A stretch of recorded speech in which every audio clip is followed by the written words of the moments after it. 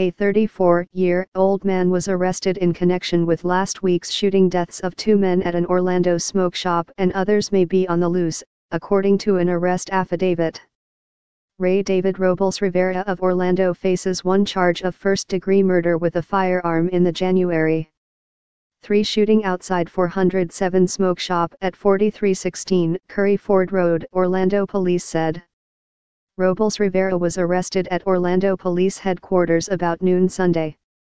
This investigation is still ongoing and there is a strong likelihood other at-large defendants will be charged in this case, a detective wrote in the arrest affidavit. Officers responded about 11:23 p.m.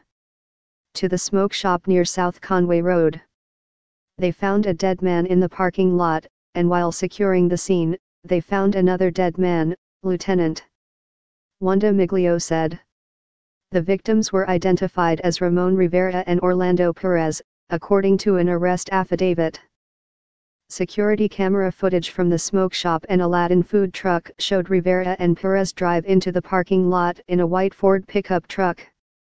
Robles Rivera was in a gray Audi, according to the affidavit. Robles Rivera is seen in the footage shooting Rivera and Perez multiple times before fleeing the scene, according to the affidavit. Robles Rivera is being held without bail at the Orange County Jail.